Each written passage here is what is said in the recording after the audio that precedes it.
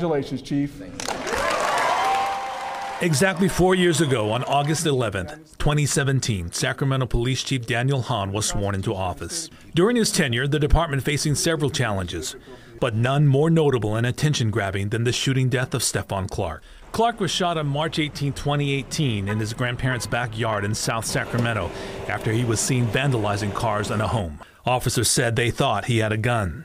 It turned out Clark had a cell phone in his hand. The Sacramento police officers involved in the shooting were not charged following investigations by federal, state, and local officials. The police department said there were no violations of department policy. On June 19, 2019, Chief Hahn at the helm, while another high-profile shooting death would shake the Sacramento community. This time, it would come from within the department's ranks.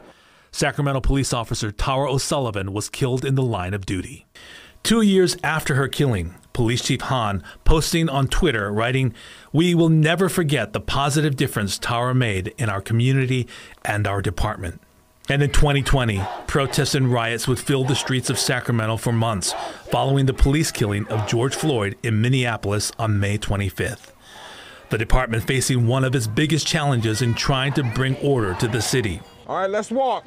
In June of 2020, Chief Hahn joining other community leaders in a peaceful march of solidarity through Oak Park. I love being a black man, and I love being a police officer, and we should be able to do both of those. Hahn is Sacramento's first black police chief. In Sacramento, Walter McCullough, KCRA 3 News.